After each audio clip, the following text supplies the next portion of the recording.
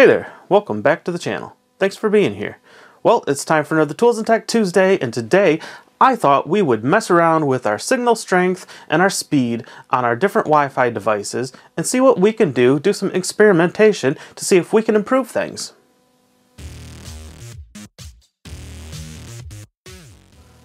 If you want to do the same thing and check your signal strength, you'll need a few different apps. First of all, it can be really helpful to know where your cell phone tower is that you're connecting to. And for that, you can use some websites, but the thing that I find to be the easiest is an app called OpenSignal. There's an icon on the bottom that looks like an arrow. You tap on that and it will point in the direction of the cell phone tower that you're connected to. It's as easy as that. So if you're connected to a tower over in that direction, you don't want to put this over on the opposite side of the house. It would be better to have it over here somewhere, preferably up high, preferably by a window. The second app that you'll need is the T-Mobile Home Internet app, and that's available on iOS or Android, and you just download it and it'll actually show you what your signal strength is. Just like you see the bars on the top of your phone, it'll show that in the app so you know how strong your signal is between the tower and your gateway. The next link in the chain that you might want to check is the signal strength between your gateway or router and the devices that you have hooked up, such as your TV, tablet, computer, phone, whatever. For that, on iOS you're kind of limited, but you could use something like Wi-Fi Sweet Spots or Apple's Airport utility. On Android, you could use something like Wi-Fi Analyzer, which is what I'll be using today. So I should probably give a brief overview of how the internet works at its basic level, and that's through something called hops. Now, in the prehistoric days before texting, we used to do this thing called passing a note. So if you wanted to send something to your friend who was maybe, let's say you're in the back of the room, they're in the front, maybe even all the way over to the other side or something, you would write out a note on a piece of paper and you would pass it to the person in front of you or to the side of you or whatever when the teacher wasn't looking, and then that person, when the teacher wasn't looking, would hand it off to the next person going in that direction. So the internet works in a very similar way. It's called hops. So each person that handed off that piece of paper would be a hop. So let's say you have a T-Mobile home internet service and you have a router hooked up and you're using your Xbox. Well, it goes from your Xbox to your router to your T-Mobile gateway to the cell phone tower, and then that gets sent to the T-Mobile network, and then from there it can end up going through a lot of different hops on its way to its destination. If any one of those hops happens to be busy when your data is coming through, it can delay that data transmission. Just like if you were passing a note in class and a kid was finishing up what he was writing because he was busy, or he was passing another note, then that's just going to slow down your message getting to where it needs to go. So that can happen on the internet too. I also want to clear up a point of confusion that I've heard people in real life, and I've seen stuff on the internet, people saying that they have 5G on their router, and it's confusing, but here's the difference. There is a difference between 5G and 5 gigahertz. Now 5G, when you hear T-Mobile or Verizon talking about 5G, G stands for generation. So it's the 5th generation of cell phone technology. And 5 gigahertz is the frequency that is being transmitted from a device or received by a device. So this thing has the ability to use the 5th generation, so 5G network from T-Mobile, but it also has the ability to transmit in either 2.4 gigahertz or 5 gigahertz. The 5 gigahertz you'll see abbreviated as 5GHz or sometimes 5GHTZ. That's 5 gigahertz. And what that is it's the frequency that the waves are being broadcast at. So that's how many times you will see waves going past an antenna in a given second. I don't know if there's different terminology for when you're talking about radio waves versus when you're talking about waves in the ocean, but if you're talking about waves in the ocean, you could describe the top as the peak or the crest, and you could describe the bottom part as the trough. One wave could be described as peak to peak or trough to trough, and 5 gigahertz is 5 billion waves going by in 1 second. 2.4 gigahertz, on the other hand, is a little bit less than half of that at 2.4 billion waves going past the antenna in a second. So the 5 gigahertz on your Wi-Fi router is referring to the frequency that those waves are being broadcast and received at. Whereas the 5G that T-Mobile and Verizon and other carriers talk about is referring to the 5th generation of cell phone technology, which uses a different frequency besides 5 gigahertz. Now, there's supposed to be directional antennas inside of this thing, so it would make sense when people say that you can turn it from side to side and affect your signal quality. I've also heard that you can set it on its side and affect your signal quality. We'll test all that. Okay, everybody, we are on the old one. This is the 1st generation T-Mobile Home Internet Gateway, and here is what we have for the LTE signal strength. You can see you get a meter that's very similar to what you see like on the top of your phone when you're looking at your LTE signal.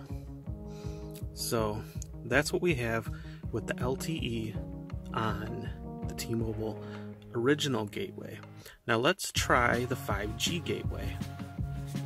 Alright everybody, we are on this gateway with the iPad, and here's what we get for our signal quality. So really, it's about the same signal quality. Now, I don't have 5G in my neighborhood right now, so this is the same LTE right now. I don't know why it doesn't just say LTE, but yeah, that's what I'm connected to, LTE, and we got the same signal quality as the old thing here. All right, now next question is, with the other gateway, the old one, saying that you're getting 4 out of 5 bars, what kind of speeds are we getting? Because it's still LTE, but how much difference do the particular radios and antennas that are built into these things make? Let's see what we get.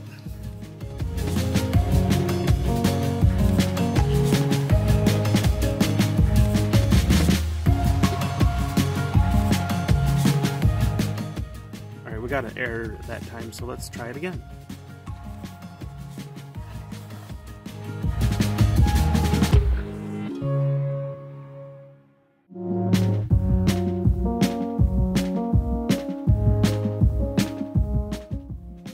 And there we go. Alright everybody, I pulled the old one out of our way so we can experiment with this one a little bit. So the first thing is, I've heard that if you move it from side to side, it can change our signal. And as you've seen, we have 4 out of 5 bars on here, so let's see if we can't change that just by turning this a little bit to the side.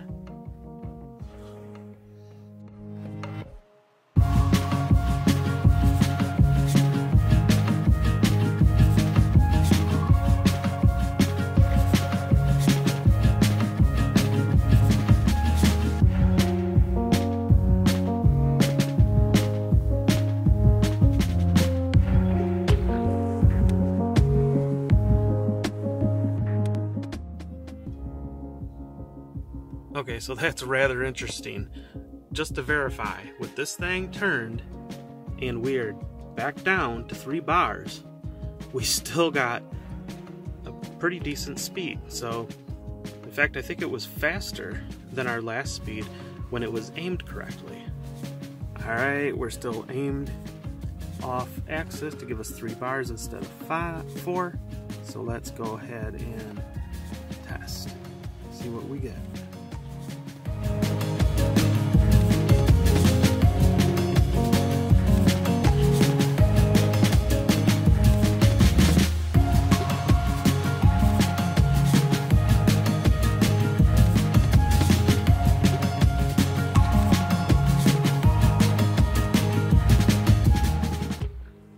So that last one must have been just a fluke, because we're kind of back down to 43 for the fast download. I mean, you can see the speeds there. So we're back down to kind of what you might more expect with only 3 bars. I think we had it about here. So let's try went in just a little that way and see what happens. Okay, now we're back up to 4 bars, but we're no better than we were, so we're not at 5 bars. Let's try turning it a little more and see what happens.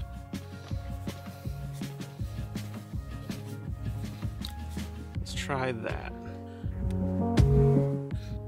Alright, now that we have it aimed where we were getting 4 bars out of the 5, let's see what kind of speed we get.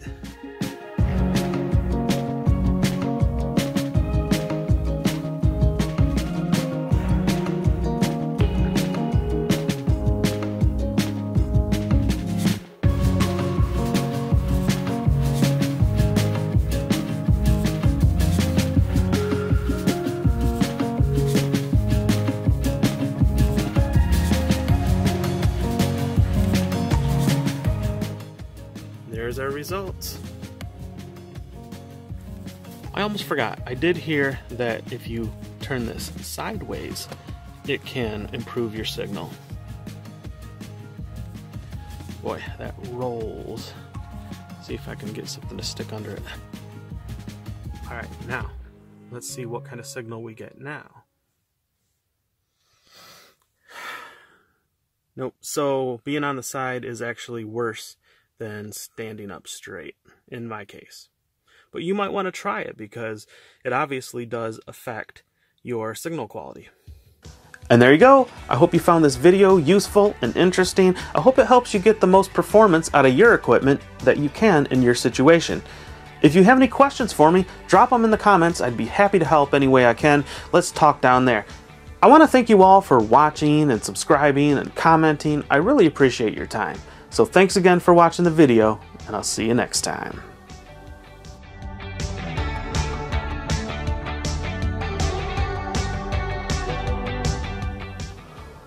Hey there, welcome back to the channel. Thanks for being here. Well, it's another... If you want to do the same thing and check your speeds on your T-Mobile Wi-Fi, if you want to do the same thing and do the same, then there's another link that goes from through the wire. If you want to do the same thing and check your signal strength, you'll need a couple apps. Whether on for one, if you're on Android or iOS, either way you're gonna need that. If you're on iOS, you could either use something like Airport's. One of those hops is overwhelmed and busy at the time when your message comes through.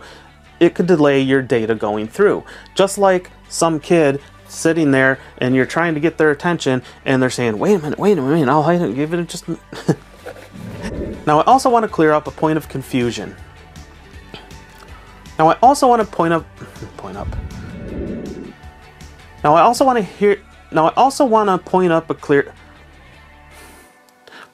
clear up